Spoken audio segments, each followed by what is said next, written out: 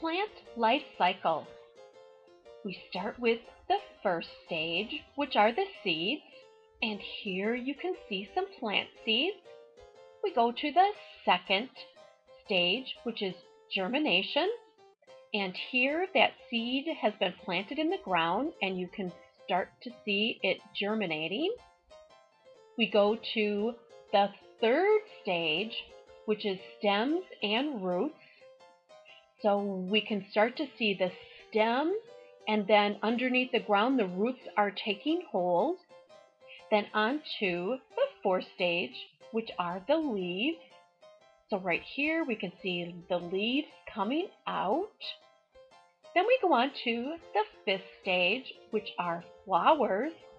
And here we have beautiful flowers. And the sixth stage is pollination. And here we see a bee who is pollinating this flower. And the plant life cycle starts all over again with seeds.